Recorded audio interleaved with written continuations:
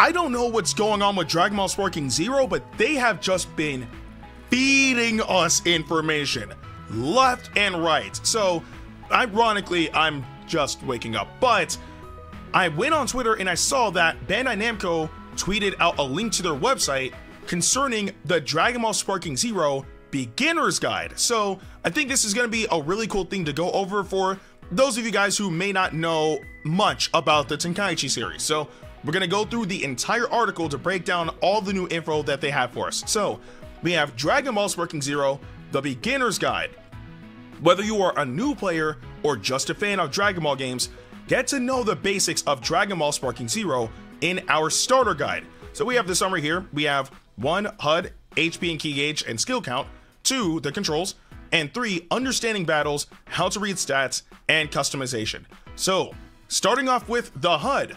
The HUD of Dragon Ball Sparking Zero keeps the same essence of the Budokai Tenkaichi series, giving a comprehensive overview of each state during a fight. So we've seen the HUD, we've broken down the HUD multiple times already, but for those guys who don't know, this is a good look at the HUD. We have the key gauge, which is the yellow bar, the HP gauge, which is the green bar, the timer, which is in the top middle, the HP bar, which are the 3 green bars that you see right next to the HP gauge, the transformation icon, which is the blue circle with an arrow pointing up, the skill count, which is the number, or in this case, what it's pointing to, the number 2, and the hit count, which obviously determines how many hits you've landed on your opponent, as well as the amount of damage that you've landed as well.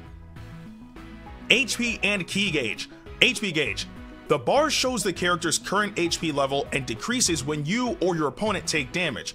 Once it hits 0, the character is defeated. Every HP bar has a different color, going from blue to orange, and the amount of remaining HP bars is indicated in the left corner. Key gauge. Like in the original anime, ki is the power that can be used to perform super attacks and other movements. To increase the key gauge, you can either charge it yourself, or it will slightly charge by itself whenever you hit your opponent with hand-to-hand combos. Once your key gauge is maxed out, you can start filling up your sparking gauge to enter a special state known as sparking mode. Requires at least 1 skill gauge to enter the mode. It decreases as you dash or use ki blasts and blast attacks, in-game super attacks. Once the key bar becomes red, you will not be able to move until it returns back to normal. So, the HP gauge, very self-explanatory, just don't die. And the key gauge, much like how it functioned in the older Tenkaichi games, it's useful for a variety of things, such as movement options, super attacks, ultimate attacks, things of the sort. So, when it comes down to your key gauge, make sure that you manage it well. And just another reminder, remember that when you fully charge your ki, in the older games, it was called high tension. It's not called that anymore, it's called sparking mode, but it functions the exact same way. Now we have the skill count. The skill count is used when you perform various moves, such as transformation, fusion, and skills like super perception or revenge counter. It charges over time, as every time the blue bar is full, it adds 1 charge to the count. Transformation icon. This displays the amount of available transformations for the character. Hit count displays the number of blows delivered and the amount of damage dealt or received. Timer. The countdown begins when the fight starts. Once it reaches 0, the fight comes to an end. So, not gonna worry about the timer because it's self-explanatory. Same for hit count. And the transformation icon we've already seen in action. Again, it shows your available transformations and whatnot. But the skill count, it pretty much functions the exact same way as Blast Stalks did in the older Tenkaichi games. So when you have a skill count available, you're able to perform certain things. 2 of the most important features that you're going to be using in Dragon Ball Sparking Zero, or at least in my opinion, will be the super perception and the revenge counter. They're very, very useful tools to being able to get out of combos, or just to not take damage in general. So again, you want to make sure that your skill count management is also good. And now we have the controls, and I'm really glad that they have a picture with this. But anyway, Dragon Ball Sparking Zero proposes 2 different types of controls. Standard, the recommended controls for the game. Classic enables you to enjoy similar controls to those of the previous Budokai Tenkaichi games. So again, we've already seen the controls before, but we actually get to see it in like the PlayStation layout now. But Again, the controls standard is what they always rock with when it comes down to them showcasing anything. But if you do want to have a more traditional experience, then you can use the classic controls that are a lot more akin to how the older Tenkaichi games were. Anyway, moving on. This change in controls will also affect the QTE sequences controls. So, putting that into perspective, we got a few bits of information a few days ago concerning the training mode, and we saw like the button for like the sequences on how to execute certain combos and moves and whatnot. All of those controls, or at least for that button layout, were the standard controls, and we know that for sure because when we saw Perception, it was, I believe it was a PlayStation controls, it was set to circle, and I also said in my video that for Xbox it would be set to B. But if you change to the classic controls, the layout for how to execute Perception is completely different. But just wanted to clarify on that. Now we get this. I'm so happy about this, man. So this is the QTE sequences that they were talking about that you would actually experience in battle, where with standard controls and what I experienced when I played the demo, you mash the X button, right? When it comes down to clashes and whatnot. But for classic controls, you rotate the control stick, which is gonna be so amazing because personally speaking, I can't mash buttons worth my life. But when it comes down to the control stick, I can rotate the control stick fairly quickly. So me personally, I'm gonna be playing with classic controls, but of course there's just a control scheme for everyone. So if you're used to the older control scheme, you can play with classic, and if you're new to the series or you don't really care for the classic control scheme, you can play with standard. For this article and all subsequent articles, we will refer to standard controls as these are the default settings for the game, which makes complete sense. Now, standard controls. Guard. Hold R1, RB to guard all attacks. It can be oriented with low guard, down plus R1 and RB, or RB, or high guard, up plus R1 or RB. So again, much like how it was in the older games, you can just guard at a regular, just, level, or you can guard high, or you can guard low. Step short dash.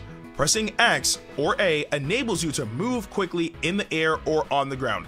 Now remember, in the older Tenkaichi games, there was a dedicated dash button, ironically also on the X button. But remember, the producer of the game said that the movement speed, the regular movement speed of Dragon Ball Sparking Zero is as fast as dashing was in Tenkaichi 3. So it makes sense that there's not a dedicated dash button, except for, the step in and short dash as well. So you can quickly enter your opponent's range, but you can't just freely dash like how you did in the previous game.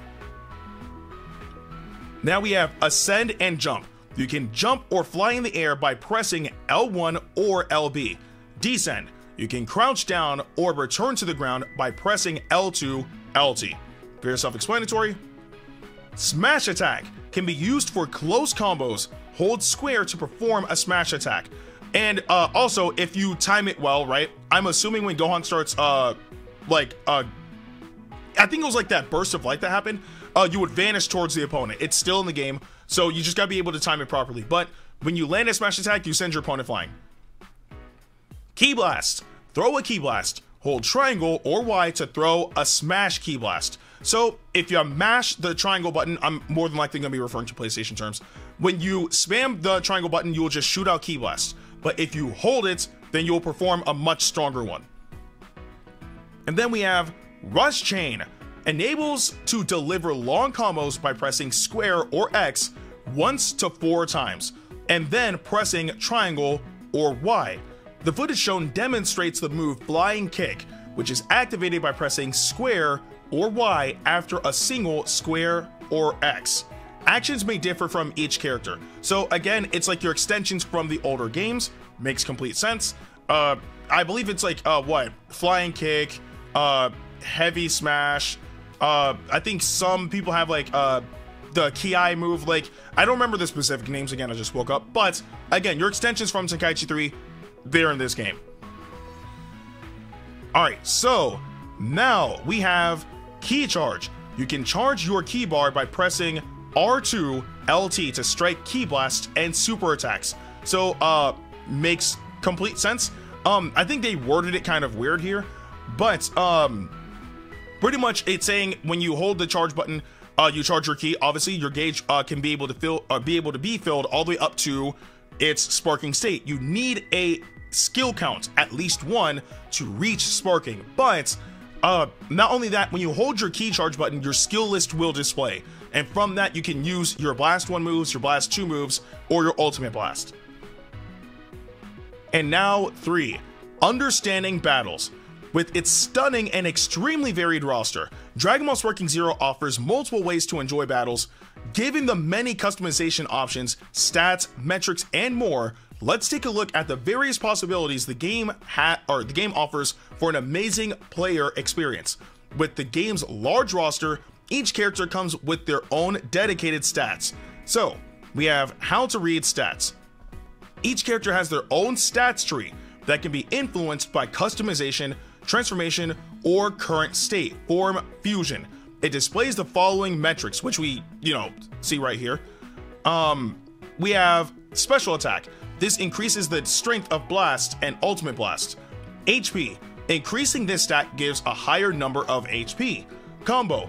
This increases the damage dealt by combos. Ki. High ki stats allow the character to perform stronger ki blasts and or charge their ki faster. 5. Attack. This stat increases the power of smash and hand-to-hand attacks. So we have the indicator right here, and for whichever character this is, they specialize in attacking. Their secondary stats would be special attack, their tertiary stats will be HP and combo, and their weakest stat would be their ki. So maybe this is a character that is, I was thinking like Broly, but no, because I'm pretty sure Broly has like a lot of health. But yeah, just this character is going to be able to hit hard in general and combo relatively well while also having decent HP, but their ki management is not going to be good. So you'd want to be careful with this character, whoever it is. But all in all though, still pretty cool. And then we have customization. This is really cool. In Dragon Ball Sparking Zero, you will be able to customize every character in the game to make them fit with your taste and playstyle. So we see this image of Goku, right, and his outfits, right? And then we have the details for it. Outfits. You can change the character's outfit based on your unlocked costumes. Note that this change is only cosmetic and does not have an impact on the character's stats, but can sometimes change the moveset when equipped. That is extremely important to talk about because it also makes me reconsider a particular character and how they function. So, before I actually break down whichever character that is, for this image, we see Goku. It's clearly Goku Super, and we have him with his gi, right? His normal gi in the first outfit. The second outfit is the gi, but it's destroyed. The third outfit is the gi, but it's partially destroyed. The fourth outfit is the Wii symbol outfit, and the fifth one is another variation of the gi. But it's really cool knowing that, one, we can swap outfits still, and two, they actually can potentially change your moveset, which brings me to what I wanted to talk about, and that is when it comes down to the likes of Android 17 Super. I originally said that the character wouldn't make any sense to have the Dragon Ball Z outfit because Android 17 from Dragon Ball Super and Android 17 from Dragon Ball Z fight differently. But now that we understand that your outfits could change your moves, then it makes sense that he could have a Z outfit and have his, Z moves. It makes complete sense. And I believe there was a video that released in recent time where we saw Saiyan Saga Goku with a different outfit, and instead of Spirit Bomb, he had Super Kamehameha. So we know for sure that your outfits will change up your moves. Probably not all of them, or maybe all of them. Who knows? But they can and will change your moves depending on what outfit you use. And then we have accessories. You can choose to equip some specific characters with their anime accessories to reproduce their famous moves or partially change their look. Halo Scooter. I'm pretty sure they meant Scouter. And Aura. Oh, that's really cool. Okay, but we do know that accessories are a thing in this game. Prime example is if you pre-order Dragon Ball Sparking Zero, I believe you get Goku with the Power Pole or just the Power Pole accessory to add onto Goku. So there's that. But I think what would be cool is if you have the power pole, but it's not just an accessory. Like, his damage and whatnot would still be the same, but he actually uses the power pole to fight. I think that'd be really cool. Type. This defines the additional characteristics, abilities, based on the character type you selected. Ability items. You can enhance characters' abilities, speed, strength, HP through capsules, customizations. Customize all your favorite characters to make your look even more unique during online battles. I'm actually really curious about the ability items because that sounds, it sounds similar to like the Pataras in the Tenkaichi series, but also to how customization worked in Raging Blast 1 and 2, where you could add certain things onto your characters and it would boost their stats, right? So for whichever character was, you know, this is based off of, again, you see that their ki is lacking severely, but you add those capsules onto the character and you can raise their ki, right? So that way their stats could be even more balanced, or you want them to focus a certain way, whatever the case may be. So you could use those ability items to boost that character. And I think, yeah, that seems to be the end of the article. Dragon Ball Sparking Zero is developed by Spike Chunsoft for PlayStation 5, Xbox Series X and S, and PC. Stay tuned for more updates as we eagerly await the release of Dragon Ball Sparking Zero. That was actually a lot of new and solid information we got for this game, especially the customization aspect. I'm really glad that they showed us this because, again, I think that'll put the notion of a character can't be this way because it's a different iteration of this character. I think that can kind of put that to rest to an extent, right? Because we have seen that there are different variations of characters, but they have also consolidated that. And I think Android 17 is going to be one of those characters that get consolidated. But still, all in all though, this is really cool and it has me even more excited for the game. But I do want to know what you guys think about this in the comment section below. But with that being said, I'm Ndukauba, like, share, and subscribe, and I'll see you guys in the next video.